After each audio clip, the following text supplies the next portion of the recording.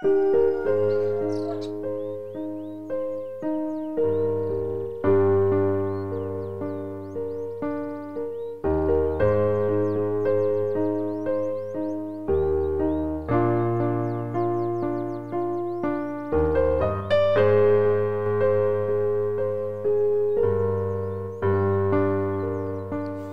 be like Jesus, work given as a source of happiness. And the Lord God took the man and put him into the Garden of Eden to dress it and to keep it. Genesis 2 and verse 15. God placed human beings under law as an indispensable condition of their very existence. They were subjects of the divine government, and there can be no government without law. God might have created humans without the power to transgress his law.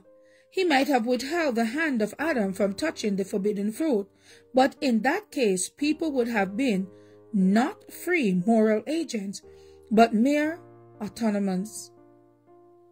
Without freedom of choice, their obedience would not have been voluntary, but force.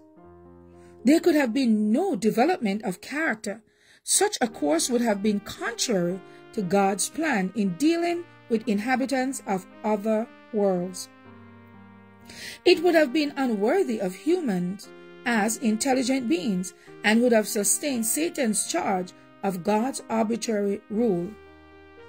The home of our first parents was to be a pattern for other homes as their children should go forth to occupy the earth. That home, beautified by the hand of God himself, was not a gorgeous palace. Men and women in their pride delight in magnificent and costly edifice, and glory in the works of their own hands. But God placed Adam and Eve in a garden. This was their dwelling. The blue heavens were its dome. The earth with its delicate flowers and carpet of living green was its floor, and the leafy branches of the goodly trees were its canopy.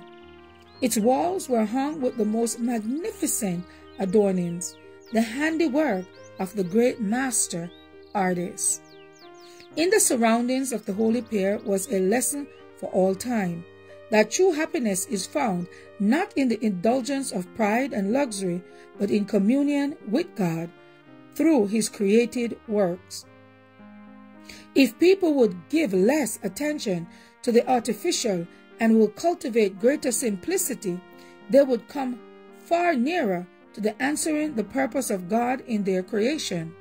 Pride and ambition are never satisfied, but those who are truly wise will find substantial and elevating pleasure in the source of enjoyment that God has placed within the reach of all. To the dwellers in Eden was committed the care of the garden, to dress it and to keep it. Their occupation was not wearisome, but pleasant and invigorating. God appointed labor as a blessing to our first parents, to occupy their minds, to strengthen their bodies, and to develop their faculties. To be like Jesus, August 4th. As for me and my house, we will serve the Lord. Thank you all for listening, and please join us once again tomorrow for your daily devotional reading. God bless.